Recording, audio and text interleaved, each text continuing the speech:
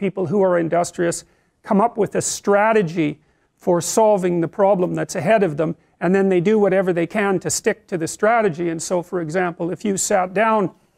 today or tomorrow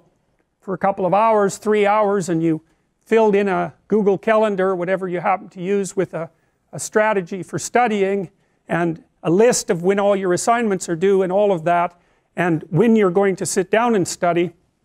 then you won't be in a position where you have to cram for 10 hours a day hopelessly right before, you know, an important exam. It's also a very ineffective way of studying, by the way. I mean, first of all, people who cram for 10 hours say they're studying for 10 hours, but they rarely are because, well,